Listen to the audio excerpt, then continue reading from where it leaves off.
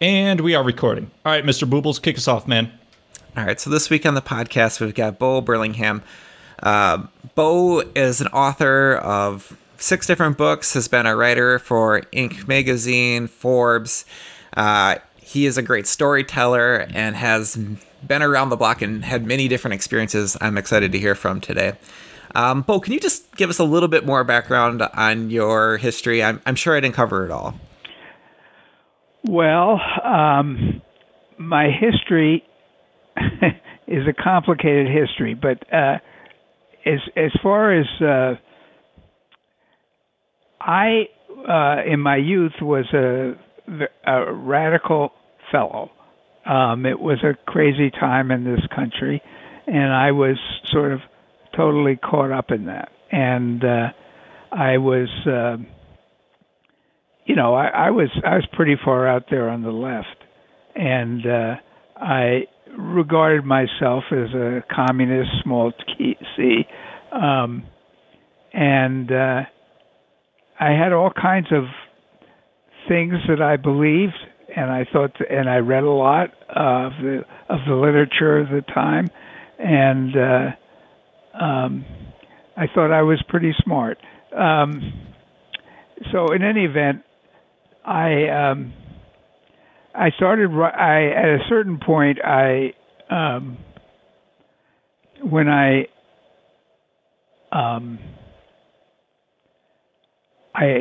got to a point where, I met my wife and we got married and we had a child, and I needed to get a real job, and I needed to get a job, and I wound up going to work for it wasn't really an underground paper. It was but it was a small newspaper in Boston, called, at the time it was called the Phoenix. It went through many changes after that, but so I worked there for a little while, and then I went to work for another one of these papers. They're sort of like the Village Voice, also in Boston, called Boston After Dark. And while I was there, I got recruited to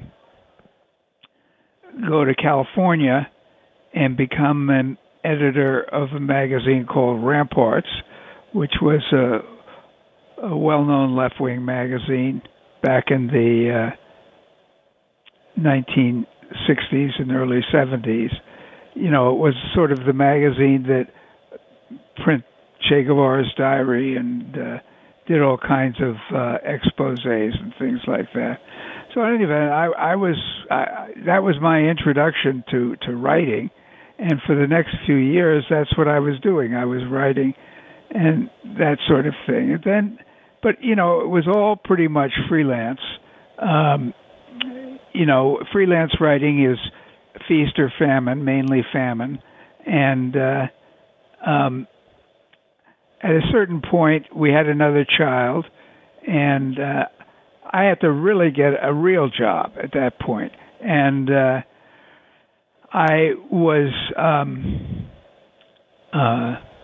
got a call from a headhunter who'd been referred to me by a friend of mine and who knew that I was looking around for something, and she'd been hired by Fidelity Investments to find a writer. And I said, well, I'm flattered, but I'm sure they don't want me. I said, I don't know the difference between a stock and a bond. And she said, no, that's not a problem. They'll teach you all that. They just want somebody who can sort of put words and sentences together. And I said, well, okay, I'll do that. I'll go talk to them. So I went and talked to them, and for whatever reason, they decided to hire me. And so I went to work at Fidelity Investments. Now, you have to understand, Fidelity Investments was a sort of a rising power in the financial services industry at that point. This was the early 1980s, and it had gone from being sort of a boutique firm to growing quite rapidly, mainly because of money market funds. People discovered that they couldn't make money in their savings accounts. They might as well go into a money market fund. And so there was just money pouring into them. But Fidelity had all kinds of other funds as well. It had all kinds of mutual funds. And it was mainly noted for its mutual funds. It also had a discount brokerage. So in any event, I started to go to work there. And, my job was to write speeches and to write brochures and things like that. It was very educational for me. I mean, I had to learn a lot in a fairly short period of time, but they were very good about helping me to get through that and to teaching me what I needed to know. And one of the things that happened, that was sort of my introduction to the business world, really. And one of the things that happened was that as I got to know the people and as I got to know the company, I began to realize that a lot of the things that I had believed about business just weren't true. In fact, I would read articles in The Nation or other left-wing magazines, Mother Jones, places like that, about the financial services industry. And I said, no, that's not true. That's not what happens. It was a little bit like reading my old FBI reports, where the FBI would write about me and my friends and the bad things that we were up to. They get a lot of the facts right, but they had no idea how it fit together. And so they didn't really understand what was going on. Well, that was what I felt when I read about lefties writing about the financial services industry. So I was at Fidelity for a year, and I learned an awful lot. And I got a call from a friend of mine who had been at Boston Magazine, and he had just signed up with a new startup in Boston called Inc. Magazine. And Inc. was really a startup. It was 3 years old, and they were hiring, and they were looking for writers who had a background in general interest magazine writing, which I did, but who knew something about business. Well, I'd been at Fidelity for a year, so they figured I knew something about business. And they wound up offering me a job as well. So I went to work at Inc. Magazine in January of 1983, and it was a really interesting period. I mean, this was my introduction to entrepreneurship. I mean, you guys are probably too young to remember it, but there was a time when it was not a compliment to call somebody an entrepreneur. It was a put down. It was like, oh, entrepreneurs are people who can't get real jobs. You tell your parents that you're going to start a business, and they'd say, oh, you're going to throw away your education like that? And it was just not something that respectable people did. That was beginning to change in the late 1970s and the early 1980s. And I like to think that Inc. Magazine had something to do with it. And, Ronald Reagan had something to do with it as well, because he was a big fan of entrepreneurship and talked about it, though I doubt many people knew what he was talking about. But the main reason that the whole way that entrepreneurship was perceived was changing was because of the people who were starting these companies and the companies themselves. And I was lucky to be in a situation where I could get to know a lot of these people and their companies when they were still pretty young. So I talk about Steve Jobs at Apple, Steve Wozniak at Apple, and Bill Gates and at Microsoft, and Yvon Chouinard at Patagonia, and Ben and Jerry at Ben and Jerry's. These were all new companies back then, and For me, it was like a whole new world. It was like it challenged everything that I had believed before. I found that these entrepreneurs, all of them, were very incredibly idealistic people. That's why they started their companies. They had an idea that they could create something that didn't exist yet. I also found that a lot of them were implementing the way they ran their companies was extremely innovative and extremely well, I hate to use the word progressive because it's sort of taken on a different meaning, but they were very beholden and really worked very closely with their employees. And some of them were, in fact, they had shared ownership with their employees. And do you think just quick, wanted to ask a question there in that. So do you think that maybe one of the things that's different about entrepreneurs is, they're frustrated with something, or a lot of times they're frustrated with something, and so they want to do something different, maybe around a purpose, maybe the way they run their companies, but it's born out of frustration or things they've been a part of in the past that, they didn't like the way that they worked? Yeah, well, I think that's very common. I mean, there's some people who just can't work for somebody else, they turn out and they do get frustrated, and they can't have things go the way, or they see mistakes.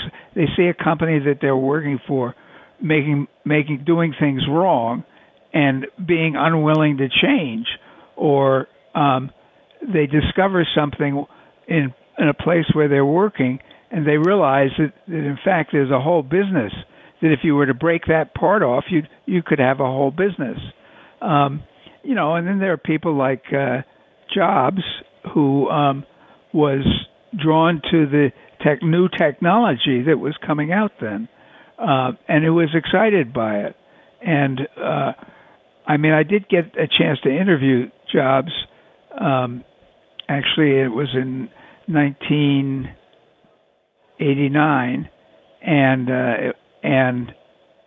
it was during his period when he was at Next, when he was sort of in the wilderness after he'd been kicked out of Apple and before he was brought back to save it. It was like talking to somebody. It was like talking to Beethoven or something like that, where he had this vision. He knew he could look at the future and he could see what was going on, even though he couldn't completely describe it. So, there are people like, believe me, I've in the last, whatever it's been, 40 years or so, I've met thousands and thousands of entrepreneurs, and I do have a sense about how the diversity in that group and the different things that impel people to go out and take the risk of starting a business. And everybody takes a risk. You're taking a chance that you can create something that other people will be willing to pay for. And not only will they be willing to pay for it, they'll be willing to pay you more than it costs you to create it. In other words, that's what profit is. And in order for you to survive, you have to have that. You have to have people who are willing to pay you, who like your products or like your services so much that they're willing to pay you more than you actually spent in creating whatever the product or service is. And, in the beginning, that's a guess. You hope you're going to do that. Different people have different levels of confidence about their ability to do that. But you've got to believe that you can do that, or you're crazy to go forward. You might as well get a job with somebody else. So in any event, this was just an incredibly that period of the 1980s was just incredibly educational for me.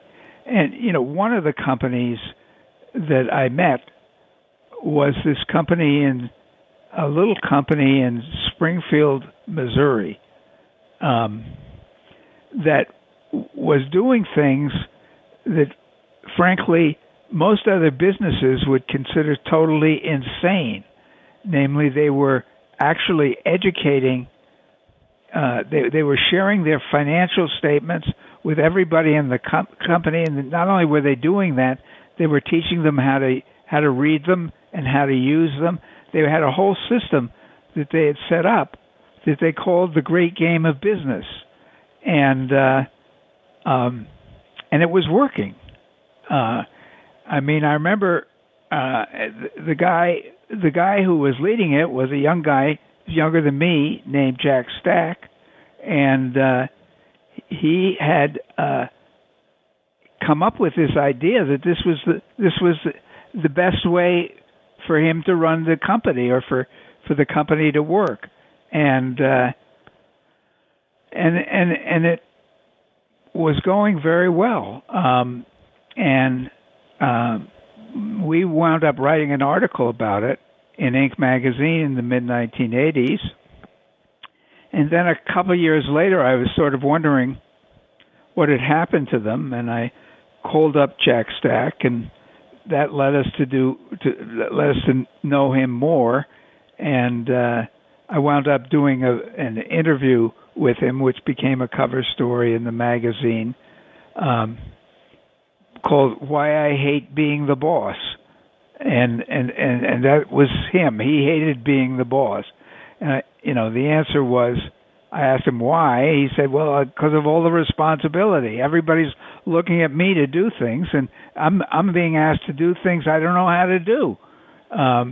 And that had been part of his impulse in terms of creating this system. So in any event,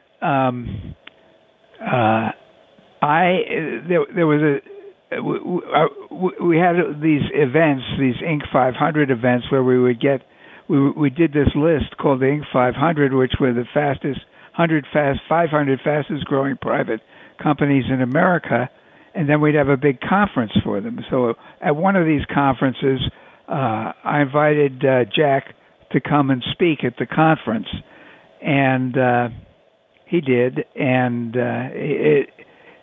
it was one of those. It was a breakout session at the conference, and it was sort of started with about the room not quite full, and by the end there were people coming in looking, and the crowd was spread out into the hallway, and of course most people did think he was crazy, and what he was talking about was absolutely nuts. What's more, they'd been told by their accountants and their lawyers that it was absolutely nuts. So I invited him to have lunch with the editorial staff, and we were sitting at the table, and there was actually a publisher sitting with us. And I got to talking to Jack, and I told him that I really loved the story we had done about him, that we got this huge response to it, and I asked him if he'd gotten a response to it, and he said, "Oh yeah, they started to have tons of people showing up at their meetings wanting to see if this thing really worked, and he got invited to go to London. He didn't go to speak to Parliament." And I said, "Well, I really thought that was a great story." And the publisher turned to me and said, "Well, then why don't you write the book?" And I said, "Well, at that time I was executive editor of Inc. And I said, "Well, I do have this other job." But I thought about it, and actually the editor-in-chief, who's a good friend of mine, he said when I talked to him about it, he said, you seem really engaged by this. He said, "I think you should do it." And so I began to take it seriously, and I wound up going from being executive editor to being something else. They didn't have a name for it, so they said, well, we'll call you the editor at large. I said, that's great. I'll be editor at large. And so I became the editor at large, but I spent a lot of my time then in Springfield, Missouri, observing what was going on there and seeing what they were doing and how they were doing it. And, one thing led to another, and Jack and I wound up writing a book together. I mean, I wound up writing the book, but the ideas in it are all Jack's, and the stories in it are all Jack's. My job was to take all of that and to turn it into a form where it was accessible to other people. So we came out with this book called The Great Game of Business, and that was really, by then, when we originally written about The Great Game of Business, it was this totally unique thing that this one little company in Springfield, Missouri was doing. But then one of our writers, John Case, began to hear about other companies who were doing something similar.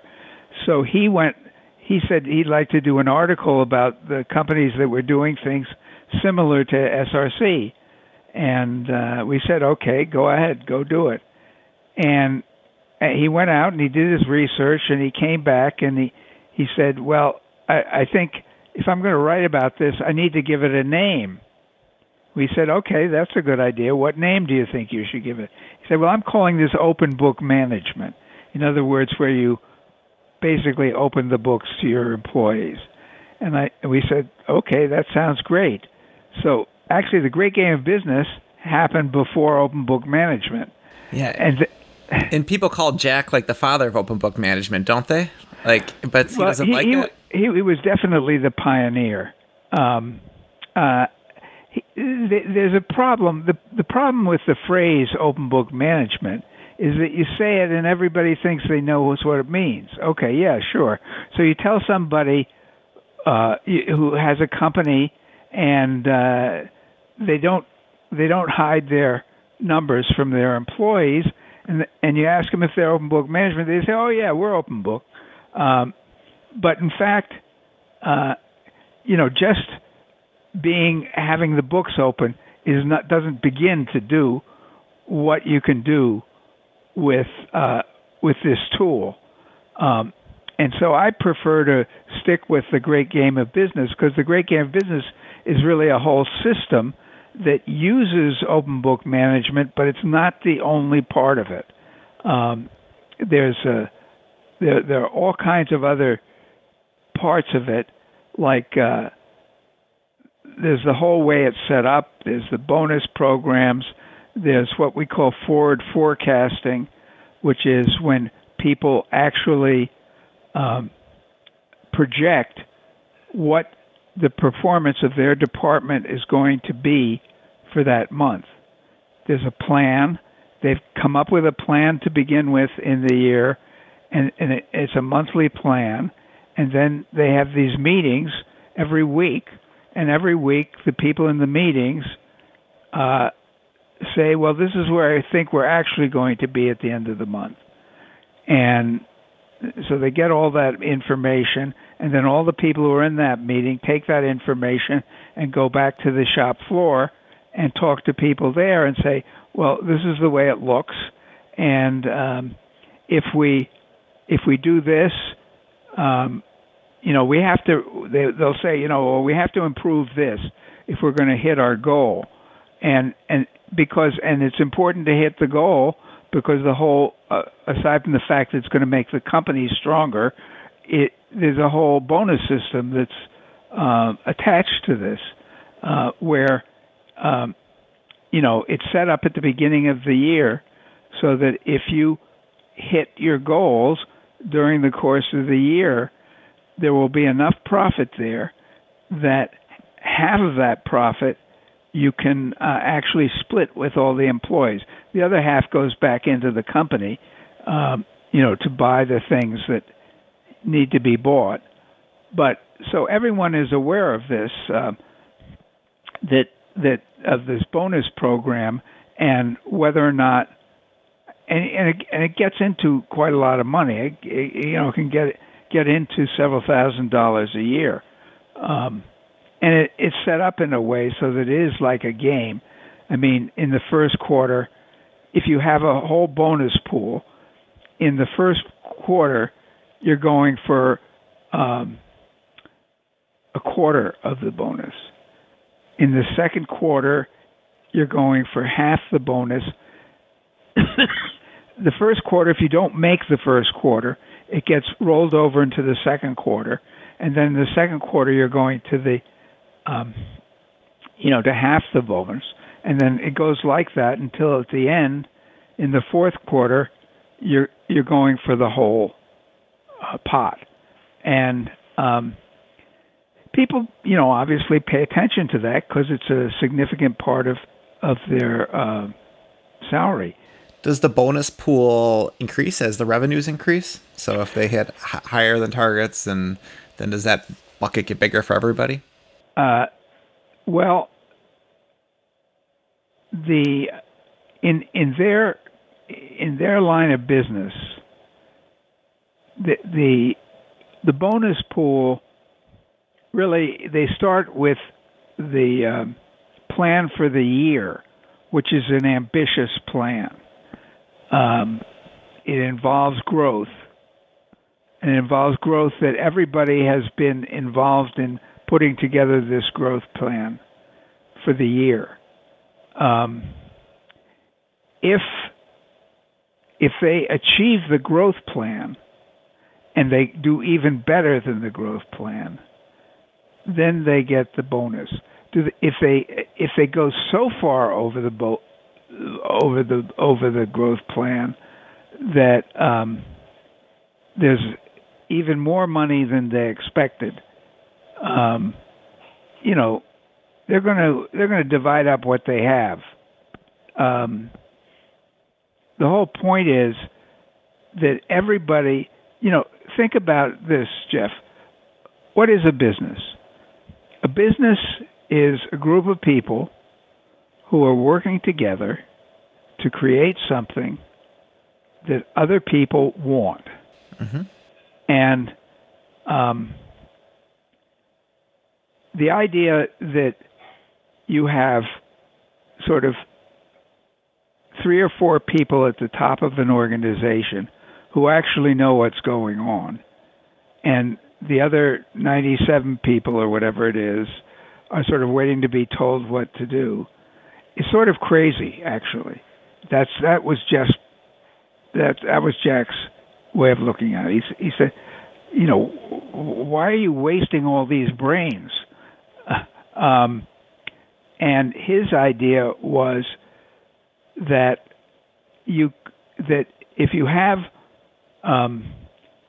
an organization where, in fact, let's say 100 people, let's say all 100 people sort of know what's going on and are thinking about the best way to do it and are making decisions in their own part of the business that are geared toward making the business more successful. If you take 2 companies side by side, and in one of them they've got 5 people who are doing all the thinking, and the other one they've got 100 people doing all the thinking, who's going to be more successful? And that is, in fact, what all of the companies that have adopted the great game of business have found. They have found that they're, not only does the culture get better, because it does, I mean, it establishes this incredible level of trust among everybody, but and respect, trust and respect, which are the 2 key ingredients of a good culture: mutual trust and respect. And I think a lot of times, the thoughts that people put in, they're thinking that when they don't have the transparency of what the financials look like and what the business looks like, are magnitudes different than what the reality is, either worse or better. Usually it's wildly exaggerated. Most people don't know the difference between sales and profit. If a company is selling lots of stuff, they think that the owner must be getting really rich because of all this stuff that we're selling. And so most companies, when they adopt this, the first thing they have to do is to make people understand what exactly it takes to run a business and how much is, if you're lucky, how much is left over. Which is very often a revelation to everybody in the company. The other thing people don't understand is and this is where the ownership part comes in, which is that where does the value, how does the value of that company get created? And that is, part of the education that goes on. Now, Jack, and his partners who started SRC, or who bought it rather from International Harvester, which it started out as being a part of, they resolved at the beginning that they were going to bring everybody else in as owners, just because they thought that it was the right way to do things, and that they wanted that kind of buy-in from the people who worked in the company. Of course, at first, when you give people stock, they have no idea what it means. And a lot of times they just don't believe it's worth anything. And it takes some time and education for them to realize that this ownership share that they have, whether it's through an ESOP or some other way. ESOP is an employee stock ownership program, which is a legal entity in the United States.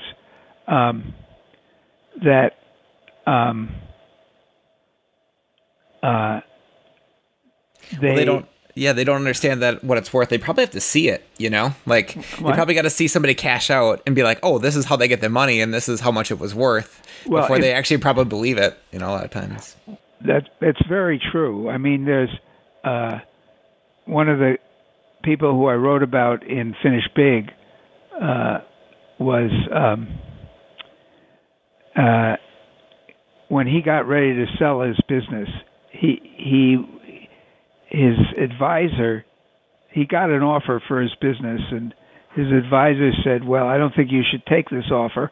I think you should work on your business, and I think you can get a lot more for it. And one of the things that he did was that he didn't share ownership, but he did set up a program so that when the company was sold, all the employees were going to get a piece of it. Well, the employees had no idea what that was. They probably thought it was a trick of some sort. He went about, he changed the way the company was run, and he didn't go as far as Jack Stack did, but he did a lot of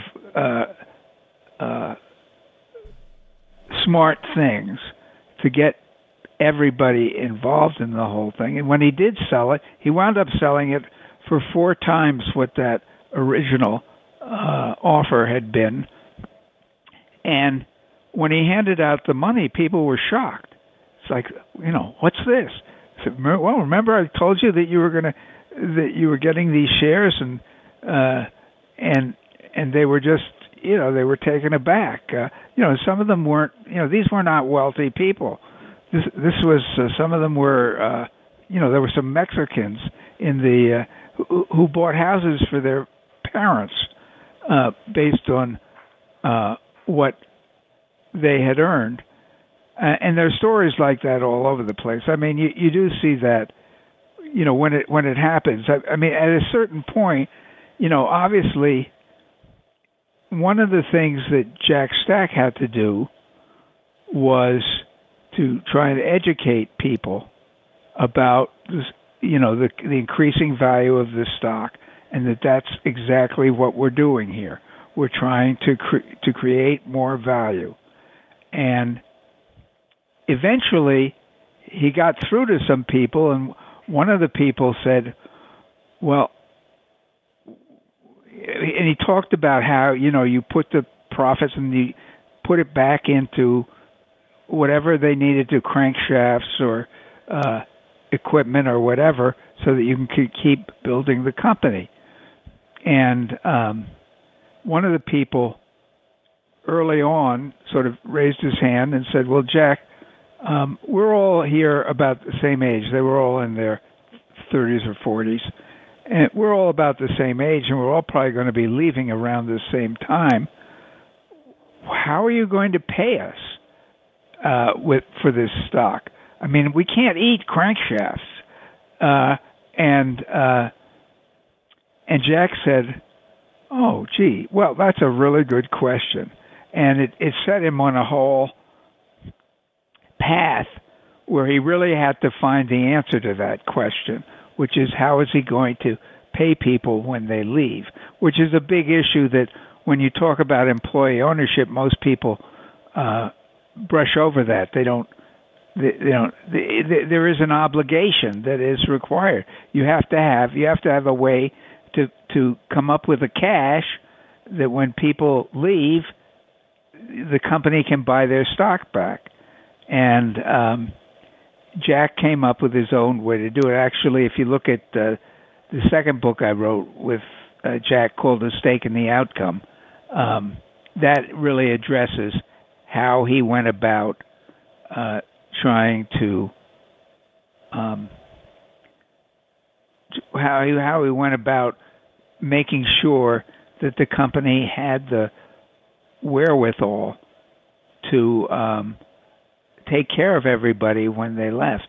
And he's very good with that, because one of the things, they've been in business long enough so that they came to realize that just about once every 10 years there was a big recession, and that the recession, they were born during a recession, and then there was another recession right around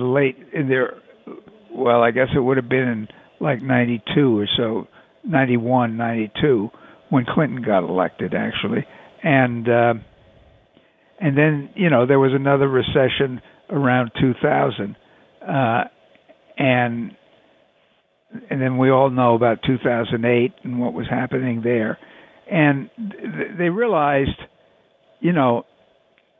a recession can be a horrible thing for a company if it's not prepared. If it is prepared, a recession is a tremendous opportunity. Why? Because everything suddenly gets cheaper. And if you want to buy a company or something like that, and you have the cash to do that, you're going to be in great shape when the recession comes along. And, that's what they decided 10 years ago after the 2008 recession. Well, they did buy a company because they had a lot of cash then. And they did buy a company during the 2008 recession, which is now a big part of SRC. And they realized that, there was going to be another one coming up and that they needed to be prepared for it. So they set a goal that when that happens, we want to build up over the next 10 years, we want to build up a reserve of $125 million in cash. And that was something that they worked on every year, and people were totally aware of it, what was happening. And so, when this pandemic came along, they were in fine shape. They didn't have to lay anybody off, and they were totally prepared to deal with it. Yeah, that's one of the great things that I heard about The Great Game of Business when I read it, is they've never laid anybody off. And then when you wrote about the Small Giants book, all those companies listed there, they never lay anybody off. They're looking for those recessions so that they can invest in people, give them new opportunities, buy businesses, expand, right? Because things are cheaper. So it's if they're well run and if they're smart. Now, there do come times when you just don't have a choice, and you get into, the companies get into a situation where there's one of the companies that I wrote about in Small Giants, which was actually two companies that were so adamant about not laying anybody off that one of them went out of business and the other one almost went out of business. Because, and it was sort of, admirable that they believed in this principle so strongly, but ultimately it was suicidal. And that is something that, if things go bad, you have to do. I mean, in one of the companies I wrote about in Small Giants was Rhythm and Hughes. Now, Rhythm and Hughes, everybody knows about Rhythm and Hughes, even if they don't know the name. The movie Babe in the City or Life of Pi is probably their most famous thing. Life of Pi was about the boy on a boat in the middle of the ocean with a tiger. And you look at the movie, and there's a boy on the boat in the middle of the ocean with a tiger. Now, there is not really a boy on a boat in the middle of the ocean with a tiger. That is all computer special effects. And Rhythm and Hughes was a company that created those computer special effects. And they did it for the Chronicles of Narnia. If you see animals, there was a time there when if ever you went to a movie and you saw animals talking, you could almost be sure that Rhythm and Hughes was behind it. Or if you looked at an advertisement, and a Coke ad with the polar bears talking, that was Rhythm and Hughes. Well, with the Life of Pi, it was really their pièce de résistance. It was the ultimate culmination of everything they did, because the ocean wasn't there, the boat wasn't there, the tiger wasn't there. It was all put together, and they eventually won the Best Picture award for that year. They won the Best Picture award 11 days after they had to file for Chapter 11. I remember reading about that. And what had happened? Well, what had happened was that the environment, the industry had changed. They had a business model that had worked very, very well for years, but it was dependent on having all your people basically in one location, namely Hollywood. And as long as they could survive with keeping all their people in Hollywood or in the area, in Southern California, then they were okay. But then the industry changed, and more production was going outside. It was going to Canada, it was going to the UK, it was going to China, it was going to all these different places, and in many cases, as part of the deal where the movie studio would arrange their filming to be in Vancouver or someplace like that, part of the condition was that they had to use local computer special effects companies. And that really changed things.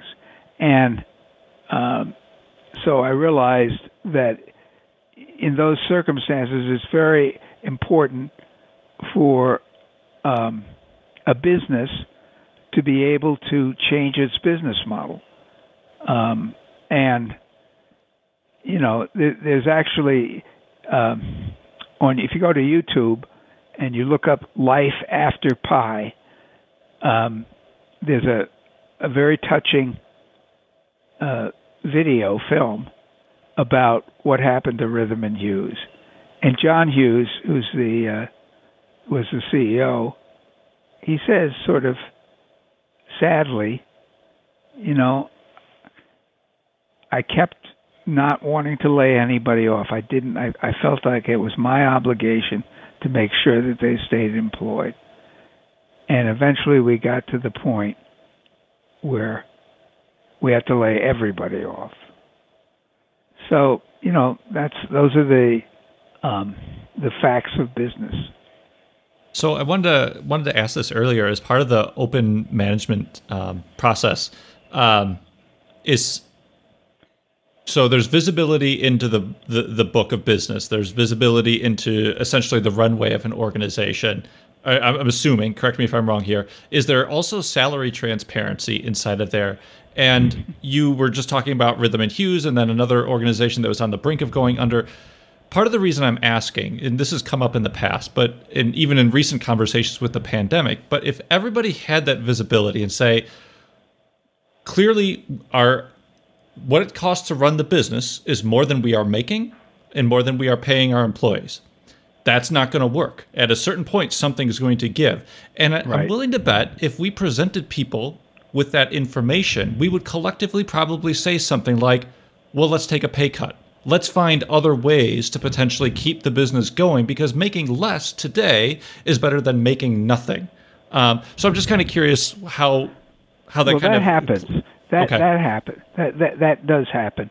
It happened at Zingerman's, which is one of the companies in Small Giants, where their bakery, their bakehouse, all their businesses are run separately, and one of their businesses is called Zingerman's Bakehouse, and they in 2008, when 2008 hit, they're a very open book company, and they went to everybody knew what was happening and that the sales were going down, and the leaders came to the people and said, look, this is the situation. These are our costs. This is what are we going to do here? And people, they stepped forward and said, I'll take a pay cut. Let's all take actually the leaders said that they were going to cut out their salaries entirely, and that they were going to ask other people if they'd be willing to reduce their salaries. And, everybody was, and if there was somebody who for some compelling reason couldn't, then that was okay. So that does happen. One of the things that I do is that there's a conference every year of all these open book companies. It's called the Gathering of Games, because these are all companies that are playing the great game of business. And every year there's a panel, which I'm on, which chooses the most exemplary companies that are great game companies. And we get about 30 or 40 different companies submitting to be chosen as all-stars. And last year, in the middle of the pandemic, of all the companies that submitted their nominations, and I'm talking about 40 or 50 companies, there was one company that had laid anybody off. And it was because of sort of what you're saying, which is that when everybody knows what's going on, you have a choice. One of the companies, the other company in Small Giants in my book that got into serious trouble and had to do a layoff was a company called Rael Precision Manufacturing. And what they were known for creating something called a constant torque hinge. When you have a laptop computer and you open the top of it, doesn't fall right down. That's because of a constant torque hinge. And they were by far the pioneer of constant torque hinges, and they were supplying all the early laptop companies in the United States with their constant torque hinges. But then at a certain point, the industry moved to Asia, and all laptops were being built in Asia. And suddenly they found themselves competing against local manufacturers who were making laptop hinges and could charge less for them. So they had to decide, well, are we going to try and hold on to this business, which is going to mean lowering our prices? And they decided that they were afraid that if they didn't do that, they would lose all this cash flow, and that would force them to have to lay people off. And they did not want to do that. That was against what they wanted to do. So they decided to cut their prices and to compete with these other manufacturers in Asia on their terms, not Rael's terms. The result was that although they continued to be the best out there, and they continued to have a lot of customers in Asia, they got to the point where they were losing money on every single laptop hinge that they made, because they simply couldn't charge enough to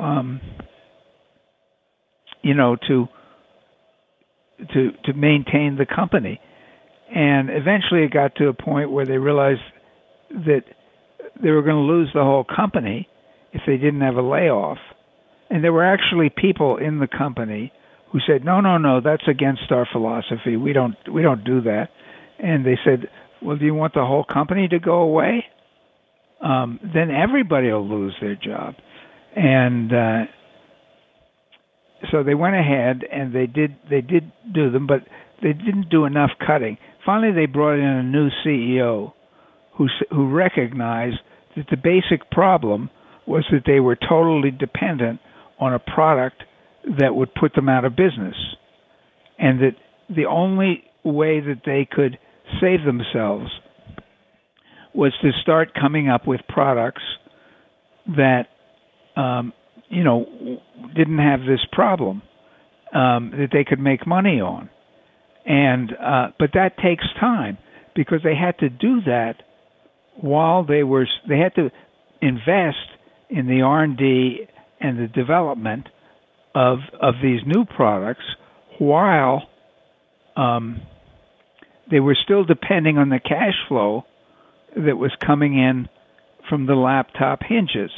So you had to sort of do it over time, where you still get that cash flow from the laptop hinges, but you cut it back and you come up with new products. And it took about a year for them to do it, but the company survived and actually came out of the whole thing, I think, stronger than ever, because basically everybody, having been through that experience, everybody realized this is just the realities.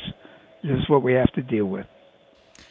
Yeah, many of those companies and small giants tend to realize that they need to invest in things with high margins, right? Because there's lots of things they want to do as a community towards some other common goal or purpose that they're involved in, and they need revenues to do those things, and so usually they figure that out, right? Like that. At least that seemed like a common theme when I read that book. Well, that's very perceptive, Jeff.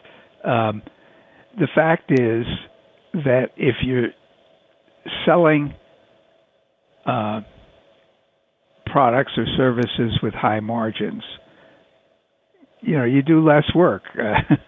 It's easier. You can generate the cash you need. For every business, cash is king. You run out of cash, you're out of business. this is what the dot-coms didn't realize back in the day, and because they were getting cash from investors, and then when the investors decided they didn't want to give cash anymore, suddenly there was the dot bomb, and all these dot-coms crashed, and so if your service or your product is very high margin, then you're getting more cash with each sale. Now, the question is, how do you have that kind of high margin business? Well, people have got to be willing to pay for it.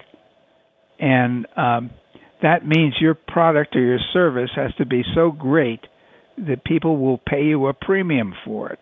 It's got to be, and that's just part of, again, the realities of business, which is, a lot of people don't really understand what profit is.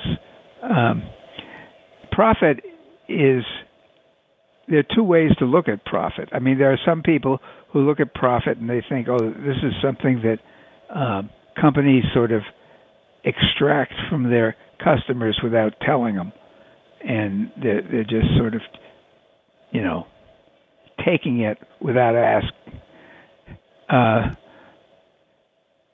The other way to look at it is that profit is essentially the applause that your customers are giving you.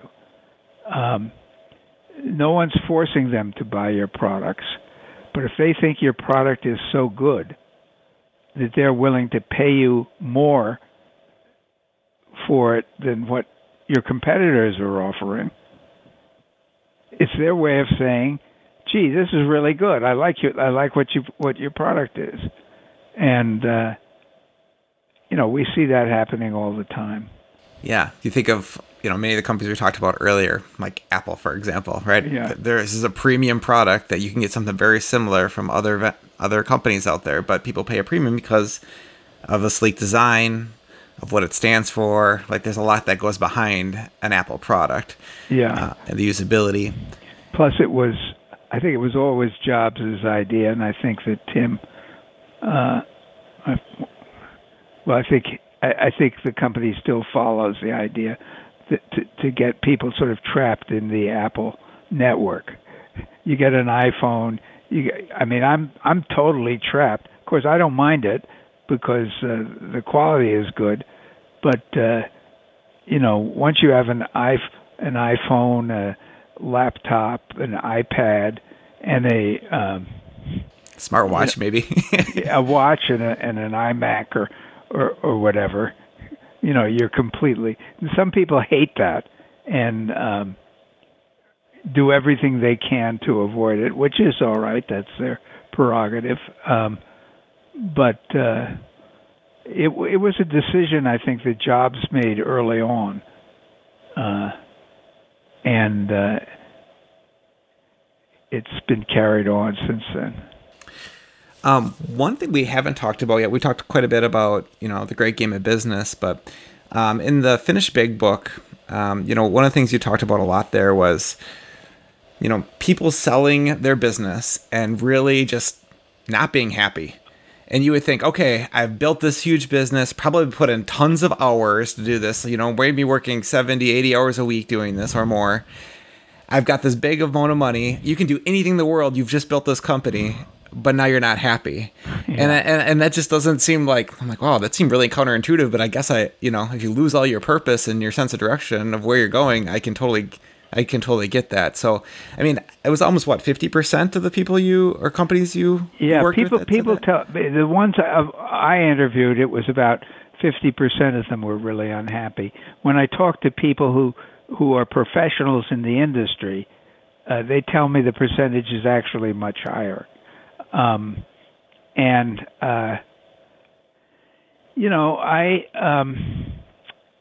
It was very, very interesting to me to see this, that because generally everybody, when they get to the point where they begin, of course I think they should think about selling about where they want to go with their business at a very, very early point. But most people don't. So in any event, when you get to the point of saying, okay, I'm ready to let go here and move on, everybody talks about how much money they're going to get for it. And all the focus is on how much money they're going to get. And of course, you hire people to help you, and what you're hiring those people to do is to help you get as much money as you can. But the danger is that it draws your attention away from what's really important to us as human beings, namely our happiness. And I always, whenever I hear people talking about, if you do this, you can make a lot of money on this. And I said, yes, but are you going to be happy? And that's a whole different question, because as you say, what these business owners, what I found with a lot of these business owners, not all of them, because there were some that did have happy exits, but usually the ones that did had something to go to that engaged all of their energies and as much as their businesses had. And the ones who had a hard time, as you say, when you think of all the things that you lose, if you have a business for 20, 30 years and then you sell it, all the things you lose. Well, the first is, as you pointed out, you lose your identity and your sense of purpose. People would say that what they really hated was to go to a party and somebody would ask them, "What do you do?" And they would say, "Well, I used to have a business," or, "Well, what do you do now?" And they wouldn't know how to answer it. They also, if year after year, day after day, for years and years, you go into an office and you see essentially the same group of people with people moving in and out, suddenly you don't have those people anymore. And particularly if you were the boss and everybody was sort of looking to you for your opinion about this, and then suddenly people don't return your phone calls, that can be extremely disorienting. The other thing is that, business gives a structure to somebody's life because it tells you what is the next thing you have to do. And it's the business tells you that. And if you're suddenly in a situation where you could do anything, that's not necessarily, sure, for a while you travel the world or you spend time on the beach, but after a while you get pretty bored with that. And you miss the fact that you don't have that structure in your life. Some people try to create it artificially. I've heard lots of stories about this. And the other thing is that business sort of tells you how you're doing, where you're going, where you go from one year to the next. Oh, yeah, well, last year we were here, and at the end of this year we're here. This is the progress we've made. Well, suddenly you don't have that marker either. So all of these things that you've built your life around are gone. And that can be extremely disorienting and, make people wish I wish I'd never sown it. I did look at to see, what if you look at the people who I was looking at who've had good exits, I would ask, what do they have in common? What have they done differently from some of the others? And it was always the same. They had found somebody else to serve. They'd become advisors to other entrepreneurs. They had become the kind of guides to help other people sell their businesses.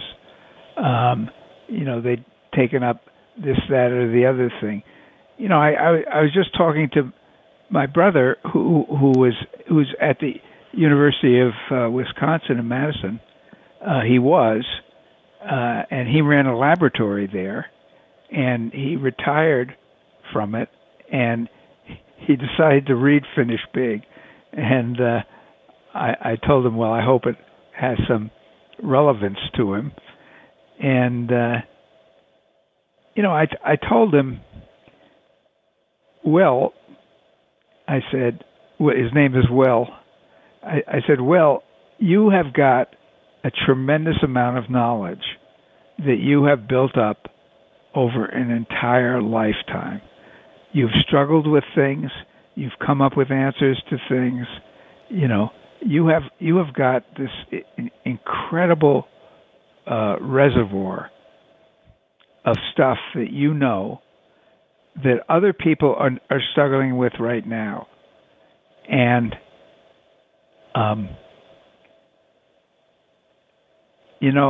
if you can find a way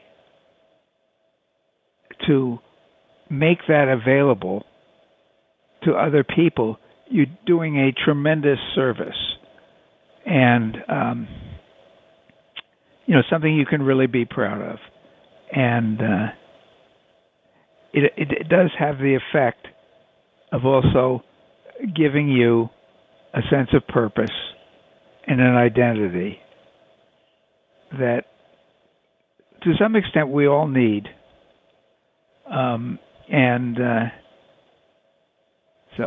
Yeah, just like a business wants to provide value to its customers, a person wants to provide value to somebody, right? And right. Other people, or whether that's internally in a business or to their customers, like everybody wants to feel that. So how do you use your skills to do that?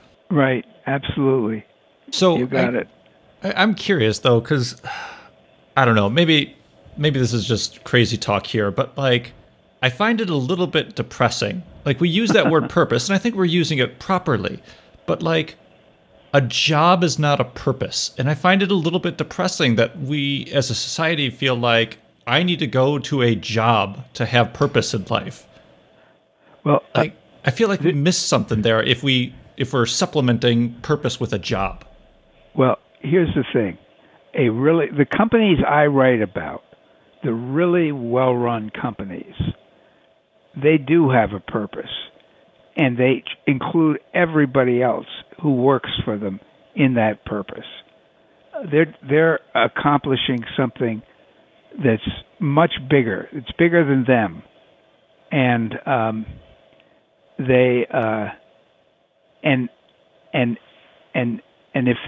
if they do an effective job of managing their companies, then the people in those companies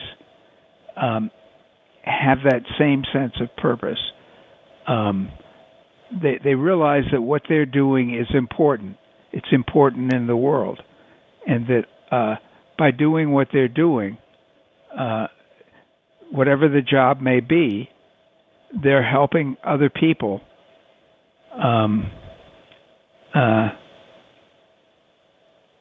do what they need to do, and they're providing a product or a service that somebody else values and values enough to pay for. That's really what you hit on, Jeff, is the difference between a well-run company and a poorly run company. A poorly run company, the people who work there will feel, well, this is just a job. This is getting me my what I need so that I can go out and do the things I like to do. I have this job because I need money, and because it's not what I want to do, but it's not something I would do on myself, but something I have to do if I'm going to have the money to do the things I want to do. Well, that is depressing, and that is sad. I mean, and when I'm talking to younger people, which is pretty much everybody these days. I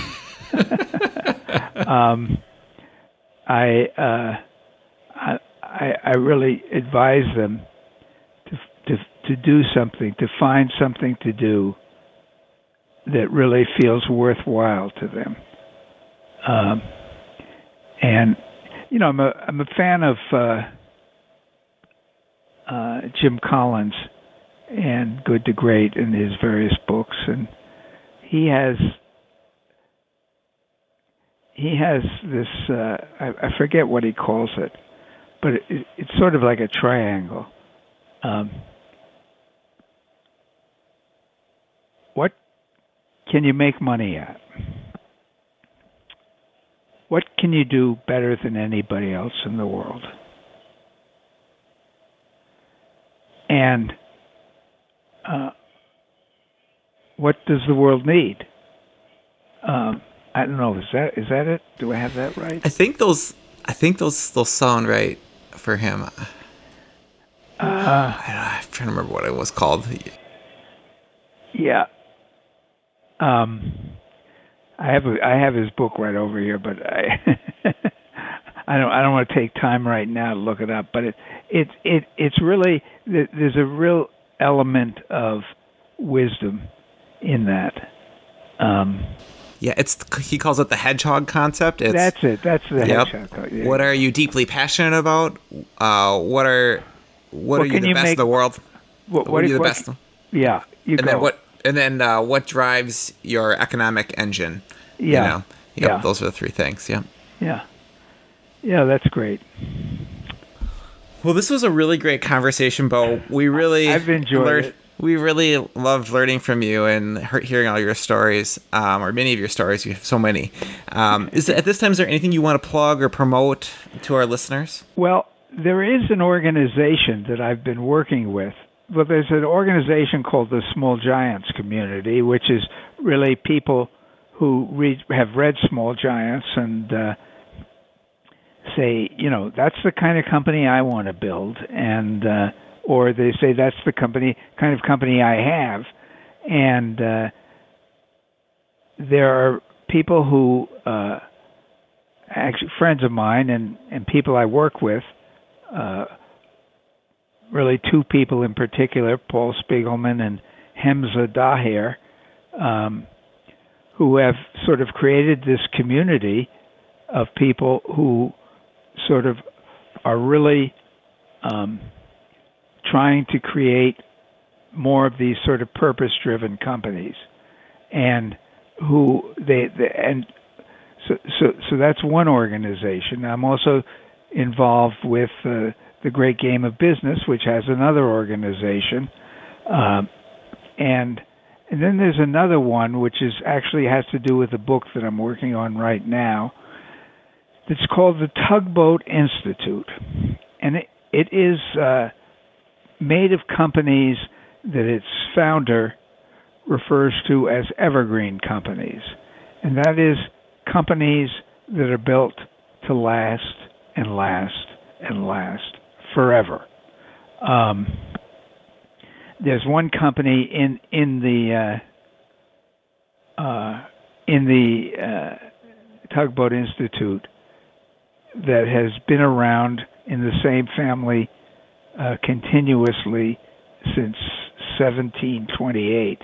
It was chartered in the Massachusetts Bay Colony by George II of England.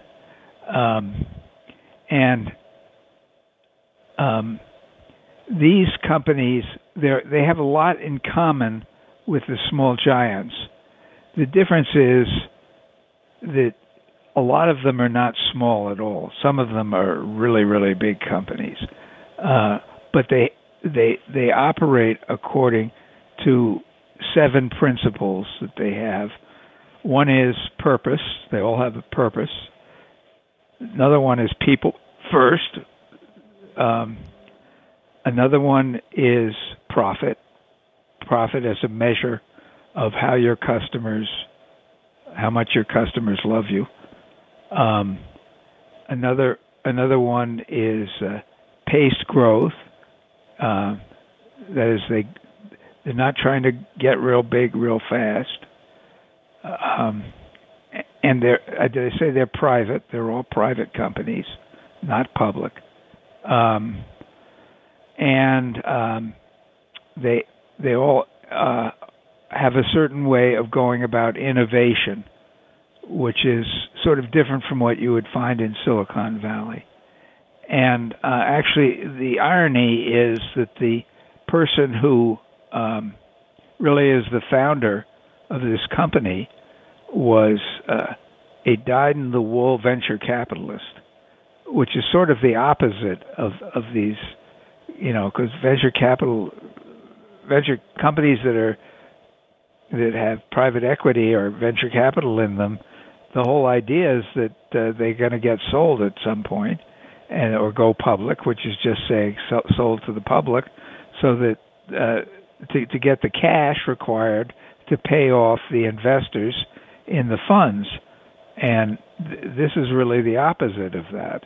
And yet he was a Kleiner Perkins, and he was very involved in the financing of Amazon and Google and so forth.